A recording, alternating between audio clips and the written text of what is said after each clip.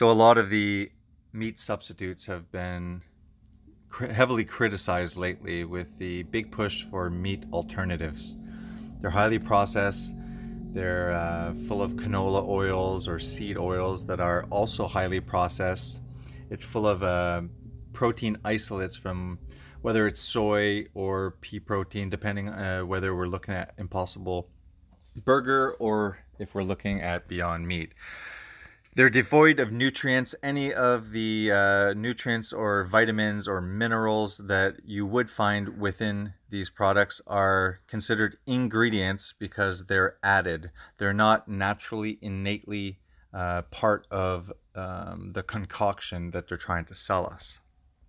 This post was sent to me on Facebook. A very clever vegan thought that they were going to shut me up with this post about, hey friend, you think there's a lot of ingredients in Beyond Meat? Well, look at the amount of ingredients inside meat. Well, first of all, these are not ingredients.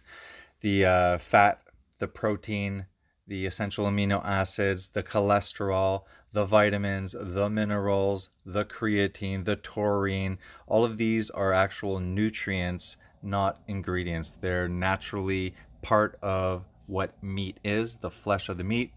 Inside all of these ingredients, you'll see also enzymes within them, or specific names for proteins that are within the muscles, myosin.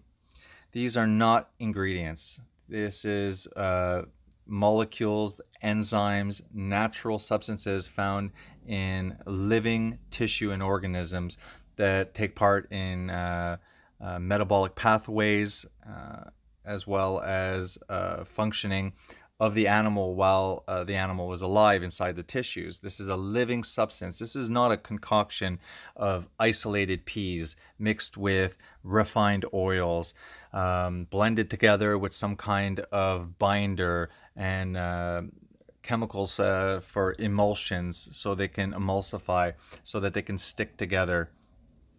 It seems like vegans just want to concentrate on what food tastes like, the texture. They try and continually mimic the real animal foods, which they deny are actually the appropriate food. Even though they are in such denial, they don't understand, or they don't want to admit. I think that they know. They just don't want to admit that they continue to crave these foods. You see, vegan ideology can brainwash people, and people can believe all sorts of stupid things, but the body isn't stupid, and the body will hound you till the day you die, making you crave these animal foods. It's telling you, hey stupid, this is what you're supposed to feed me.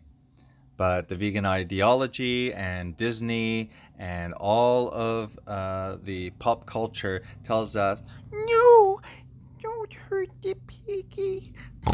He's so cute. He's so cute. Don't kill him. Starve yourself on Beyond Me. He's a piggy. Pig.